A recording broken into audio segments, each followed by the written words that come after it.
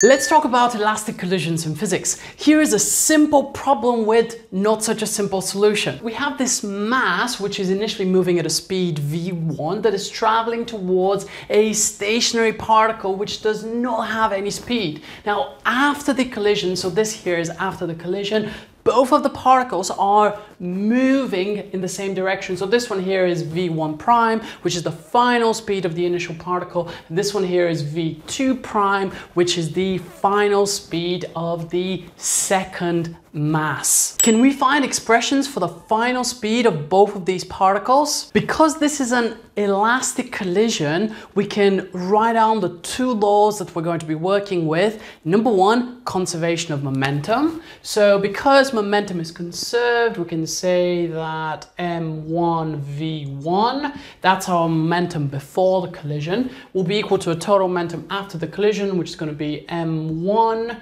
v1 prime plus m2 v2 primed.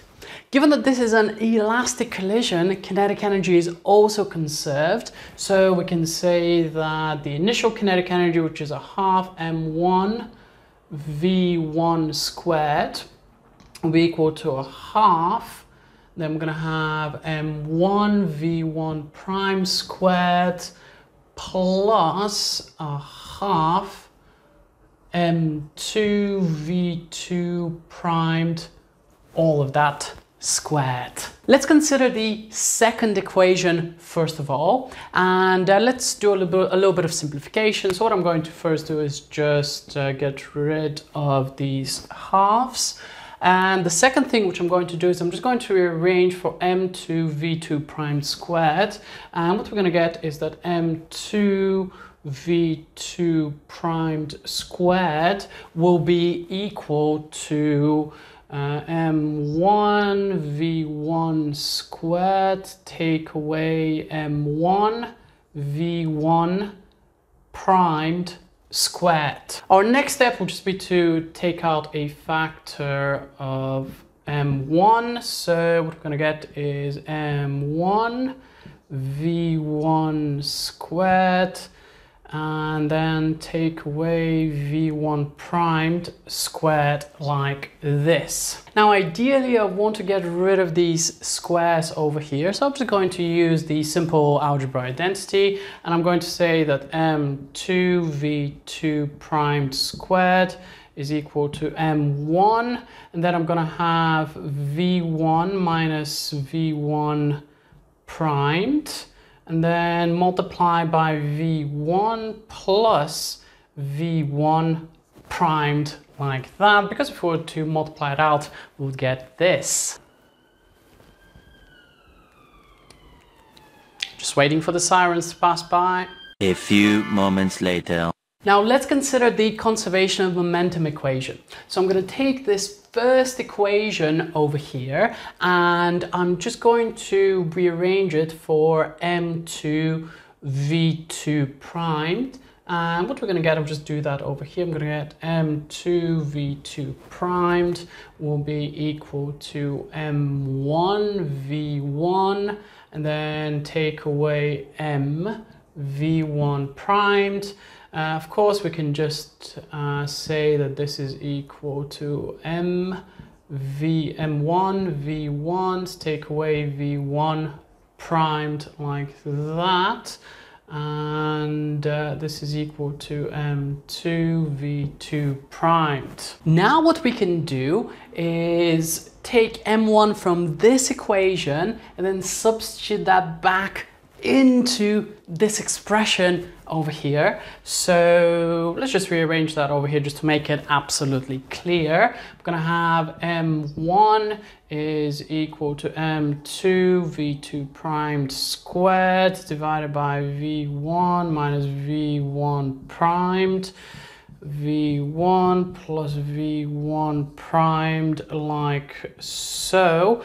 Now let's take this expression and then sub that back into this equation. What we're going to get is that m2 v2 is equal to, now rather than m1, I'm just going to write m2 v1 prime, sorry, v2 primed squared divided by v1 minus v1 primed. Then we're going to have v1 plus v1 primed, like so. And now we can do some cancellations. So we can cancel out the m2s, we can cancel out this v2, which will get rid of the square. Or we've got a factor here of v1 minus v1 primed, like so. And we could cancel out those as well. And what we're left with is that v2 primed is just equal to v1 plus v1 final, which is actually a really interesting, relatively simple result after all of these. Now that we have this result, let's use that back into our original equation for conservation of momentum. So I'm going to take this equation and I'm just going to rearrange that for m2v2. So just kind of taking from here to here, we're going to have m2v2 primed is equal to m1 v1 take away m1 v1 prime. So we're going to have m1 v1 minus v1 prime, like this. Okay, well, let's do the substitution, because we know that v2 prime is equal to just v1 plus v1 prime, and we're going to have m2 and then v1 plus v1 primed is equal to m1. Then we're going to have v1 take away v1 primed, like that. Let's get rid of these brackets. So we're going to have m2 v1 plus m2 v1 primed. This is going to equal then m1 v1 take away m1 v1 primed. Okay, so all the factors in terms of v1, let's put on the left. I'm going to have m2 v1, and then we're going to take away m1 v1. And now let's keep on the right hand side all of the factors in terms of v1 primed, which are going to be take away m1 v1 prime, take away m2 v1 prime. Okay, let's get rid of these negative signs. So I'm just going to multiply everything by -1. So that's going to give me m1 v1 take away m2 v1 is equal to m1 v1 plus m2 v1 primed. There's a prime there. I'm almost running out of whiteboard space. We're going to have that v1, and then what we have left in the brackets is m1 take away m2 is equal to v1 primed, and then m1 plus m2. In other words, should we just rearrange that for v1 prime? So the final initial velocity v1 will be just equal to m1 take away m2 over m1 plus m2 multiplied by v1. And this is the derivation of this equation, which tells us the final initial speed. So even though it seems like a relatively simple problem, it has quite a lot of very interesting algebra behind it.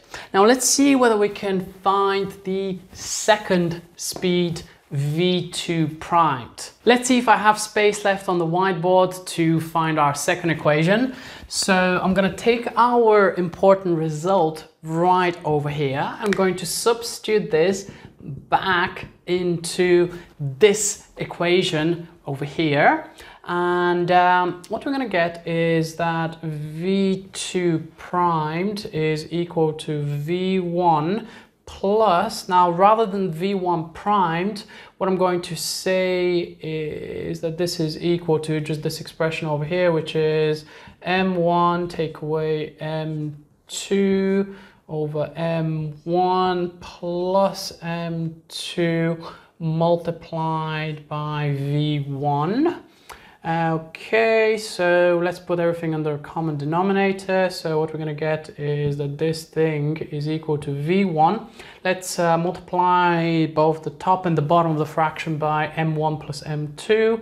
So this will be equal to M1 plus M2 V1 divided by M1 plus M2, this will be a common denominator, plus M1 take away M2 multiplied by V1. Now the plus M2 V1 factor and the minus M2 V1 factor are just going to essentially cancel out. And what we're left with is going to be double this factor of M1 times V1 here. And then we've got another one, M1 V1 here. So overall, we're going to have 2 times M1 over, or times V1 over M1 plus M2. And this is our expression for V2 primed. Well, let's circle it like this, and this was our first equation like that. And we've managed to fit all of this into our whiteboard. If you've watched this until the end, you really like another very hard problem from the International Physics Olympiad, and that is just over here.